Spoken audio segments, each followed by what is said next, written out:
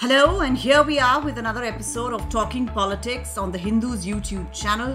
I'm Nistula Hebbar, who will be taking you through some of the headlines that made it in the newspapers and in public discourse in domestic politics. And this is a week which has had a tremendous amount of activity with regard to international news, the Israel-Hamas war, but we will be concentrating our episode this time on the 5 states going to polls: Madhya Pradesh, Chhattisgarh, Rajasthan, Mizoram and Telangana, and very specifically to the BJP strategy as is being seen as unfolding with regard to these elections. Not so much for these elections, if I may say so, but largely towards what will happen in 2024.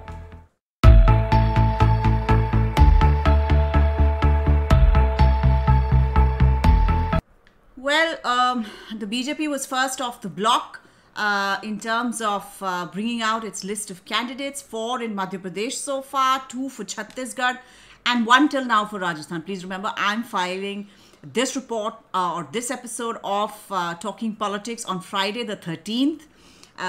So as the rest of the week goes, we are expecting Congress also to come out with its lists and BJP also to add to its list of candidates in all these states.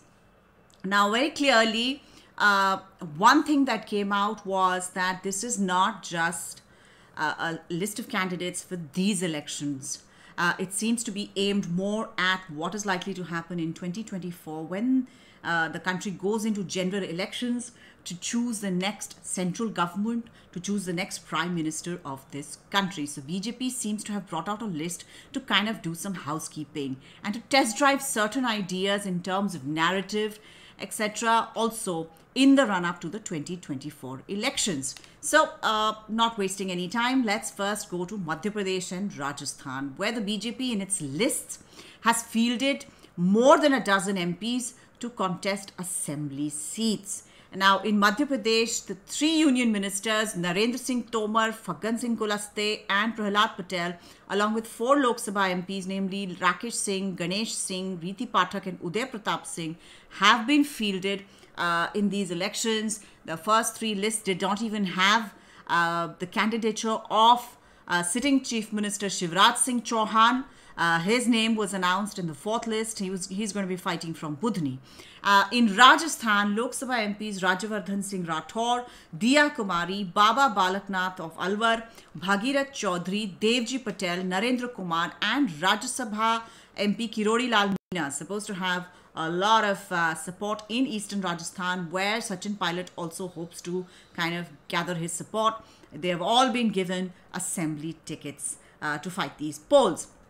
Now, the large number of MPs being fielded is seen apart from a way, especially in Madhya Pradesh, of cutting anti-incumbency against the Shivraj Singh Chauhan government, which has been at the helm with a brief sort of interregnum when Kamal Nath was elected Chief Minister in 2018. So for a total of 18 years, Mr. Chauhan has been at the helm of affairs in Madhya Pradesh. The party, the BJP, is kind of anticipating there will be anti-incumbency. So they see this as a way of cutting some anti-incumbency against his face and the team surrounding him, but also of creating a cohort group of state leadership and effecting a generational shift in both Rajasthan and Madhya Pradesh away from Mr. Shivraj Singh Chauhan and former Rajasthan Chief Minister Vasundhara Raje. And the lists very clearly demonstrated among supporters of Ms. Raje, like Narpat Singh Rajvi, his Vidyadhar Nagar seat was taken away from him and given to MP Diya Kumari. She's the Princess of Jaipur and an MP from Rajsamand. And Mr. Narpat Singh Rajvi is the son-in-law of Bhairav Singh Shekhawat, former Chief Minister, former Vice President of India, one of the men who had been very instrumental in building up the BJP there. So it's a very, very strong message which is being given out that Delhi is running things in Rajasthan. Olympian silver medalist and former Union Minister Rajyavardhan Singh Rathore, he's been fielded from Jotwara in Jaipur district, and there is again a lot of rebellious tones being heard there. Also heard in Tijara, in Alwar, Bedam, Sachor, and Bharatpur's Nagar seat, among others. Now, the BJP, to kind of quieten all this down, it has formed an internal committee headed by Union Minister Kailash Chaudhary, and he's supposed to address this issue. God knows whether this will get addressed or not. Or will we see a Karnataka / Himachal Pradesh sort of a situation where the BJP is kind of pulled down by the rebels in its ranks? Or will it be able to, like in Uttarakhand even in Uttar Pradesh, get over it? Party's organization kind of getting over this thing. In both Madhya Pradesh and Rajasthan, it's very clear that Mr. Chauhan and Ms. Raje, who are basically used to be in the same cohort group of chief ministers as Prime Minister Narendra Modi, have been asked to face a prospect of diminishing hold on the state unit. Now, the success or lack of success of this strategy will go a long way in determining how much of a say both these leaders, Mr. Chauhan and Ms. Raje, indeed the whole state unit, and the way that the state unit kind of looks at tickets and distribution and share and power, how much of a say all these people will have in ticket distribution in the 2024 Lok Sabha polls. It's a battle not just between the BJP and the Congress in these states, but between the older BJP and attempts to create a new line of leadership in a new sort of BJP in these states. Now, in Chhattisgarh too, the BJP has fielded 3 Lok Sabha MPs, former cabinet ministers, and 11 of its 13 sitting MLAs, and as well as former Chief Minister Raman Singh. Now, Mr. Singh's entry in the list is interesting in that while the party has told him that in the event that the BJP wins in Chhattisgarh, he will not be its chief minister. He has been tasked with helping the party to win. The BJP has taken out about 43 out of the 85 candidates that the BJP has already announced for Chhattisgarh. These are people who have never contested on the party ticket. So clearly, despite the inclusion of Mr. Singh, the party is determined to walk forward from his rather large shadow on the state unit.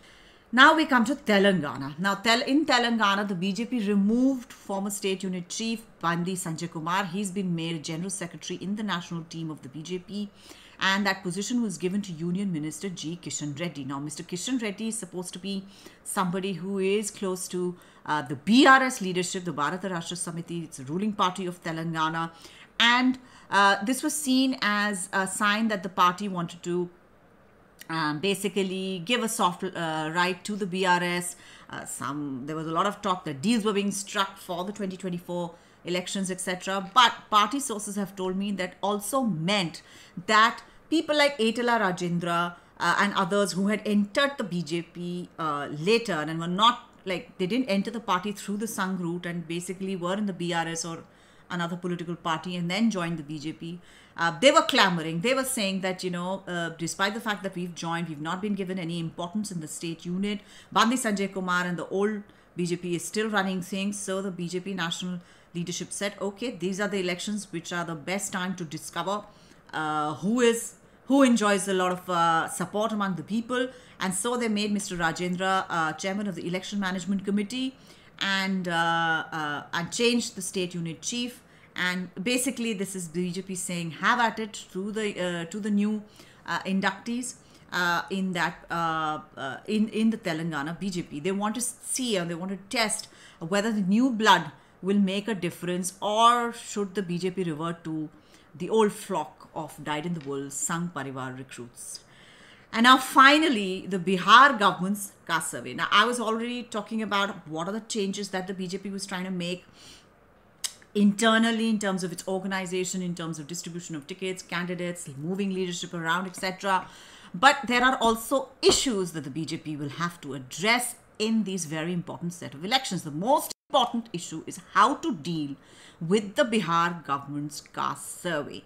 The response of the BJP will be playing out in these assembly elections, especially since the 3 Hindi-speaking states of Madhya Pradesh, Chhattisgarh and Rajasthan have significant presence of OBCs in the population. Now, Rajasthan Chief Minister Ashok Gehlot announced that he would be undertaking a survey if re-elected, and the Congress working committee's push for a nationwide caste census are challenges that the BJP will have to deal with in these polls and perhaps hone their strategy with regard to 2024 as well. In 2018, the BJP had lost the three big states of Chhattisgarh, Rajasthan, and Madhya Pradesh. The result was read as a signal from the rural heartland, from the farmers, that there was rural distress, they needed help. If you remember, in Madhya Pradesh, in Mandsaur, there was a situation where there was firing on protesting farmers, etc. And this prompted the BJP government at the center, after the results and all had come out, to launch the Pradhan Mantri Kisan Samman Nidhi, which was an income support scheme for farmers. What lessons the 2023 set of polls will therefore spring up is not just important for these 5 governments that will be elected at the end of the year, but for 2024 as well. This is all I have for you this week. Thank you so much for watching.